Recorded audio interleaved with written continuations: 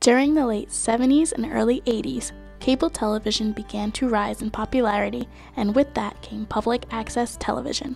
On public land, cable companies wanted the rights to lay down cable wires all throughout, so in exchange, allotted by the FCC, cable companies were contractually obligated to provide a percentage of their revenue to municipalities for the construction of media centers. At these centers, production of airtime began for public comment on PEG channels. It is noteworthy to add that these agreements and franchise fees varied among local municipalities. These agreements were designed to give everyday citizens a voice who otherwise would not have had the ability to do so. In 1984, the Cable Franchise Policy and Communications Act banned cable companies from interfering with any editorial control over public access channels through supporting the local franchise need, set a limit on franchise fees at 5% of gross revenues, and permitted city and town officials to need PEG channels, studios, and production equipment.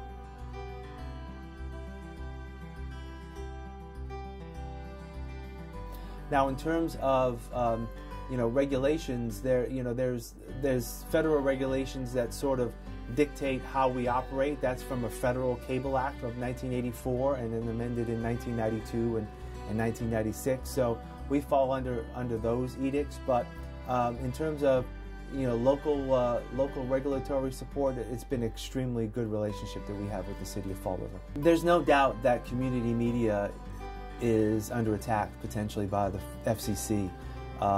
They have before them a proposed change in their rules, which would dictate that the franchise fee, which many of us in Massachusetts and across the country rely on to provide our funding to provide these channels to our communities, they're looking at changing the rules to allow cable companies to use any of their in-kind services that they provide for the community. And that could include things like our channels itself.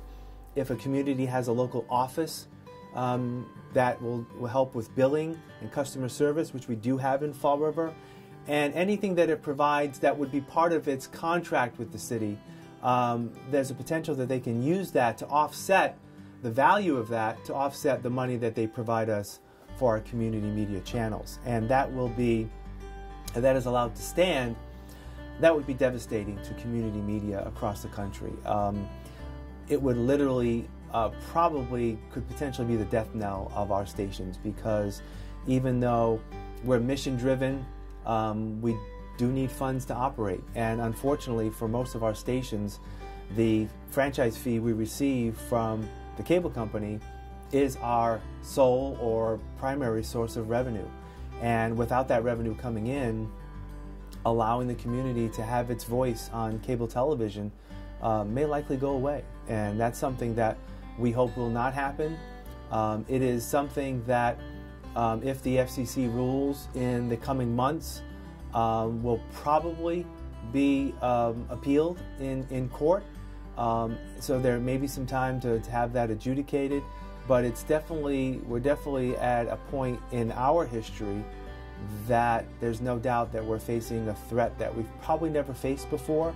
And it's not just here in Massachusetts, it would be across the country, where a lot of the funding for our operations is in jeopardy, no doubt about it. Currently, there is an impending impact on communities and PEG channels. The FCC is suggesting to rule that all in-kind cable company tasks other than PEG capital costs and build-out requirements are franchise fees under the Cable Act, and in return would count against the 5% franchise fee limit. In-kind contributions are broadly defined by the FCC. Therefore, it appears as if the FCC is trying to weaken the Cable Act's intent on offering franchise fees to communities for public use. Backhaul services, electronic program guides, the value of PEG channel capacity, and many other non-monetary things could potentially be charged back against franchise fees. Through decisions made by the cable industry, the charges back would then be at fair market value. At this rate, it is expected that in some areas, franchise fees might be stopped entirely.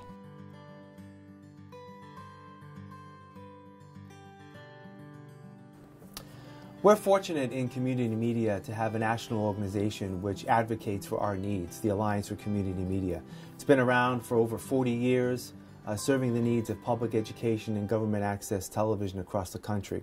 We also have a very strong organization here in Massachusetts through our first used to be a chapter of the Alliance. Now it's called Mass Access. They do a fantastic job in advocating for the PEG Access Centers in Massachusetts. I was pleased to be a member of the Mass Access Board for many years. Now I currently serve on the Northeast Region Board of the Alliance for Community Media and also serve as that organization's representative on the Alliance for Community Media National Board. And for the past 2 years, again, been honored to be elected chair of the National Board of the ACM. The ACM does a lot of public policy work, primarily nationally, to help preserve our industry and make sure that we're a vital, vibrant organization. But it also does a lot of work in the grassroots, helping promote community media and the aspects of it across the country. It's an organization, as I said, that's been around for over 40 years. And it's an organization where all of its members are really dedicated to the mission of providing community media within our communities. First of all, I think the ACM is incredibly important as a national organization that advances the efforts of community media. They have a rich history in the industry, and again, those visionary founders of this medium, this new sort of form of alternative media, helped establish the National Federation of Local Cable Programmers, which then became the ACM. And so the ACM provides support, professional development opportunities, basically helps this coalition of organizations that serve all sorts of different communities of all sorts, of different sizes and different needs, different staffing, and kind of varying missions sometimes, depending on whether they're sort of government-oriented or public-oriented or education-oriented. They help them to deliver their mission more effectively. So the ACM is extremely important in that way. Mass Access as a trade association has helped to bring community media stations in Massachusetts up to a elevated sort of organizational structure. So it's really helping to have Massachusetts organizations that deliver community media to be able to do that in an effective way, as well as be the voice to advocate for community media at the state level and subsequently at the national level. Because Massachusetts has a unique set of needs, having that strong local organization makes a lot of difference, and it is great to see Mass Access and the ACM working together to further the efforts and the preservation of community media. Public access television is a place for political and philosophical discussions, a spot to view your recorded local government or school board meetings, along with a medium to jumpstart citizen journalism. However, public access television is more than just giving people the opportunity to speak their minds. It is about teaching them as well. I've known of ECAT for many years. Obviously, I know Jason Daniels very well, and the staff there are doing a great job.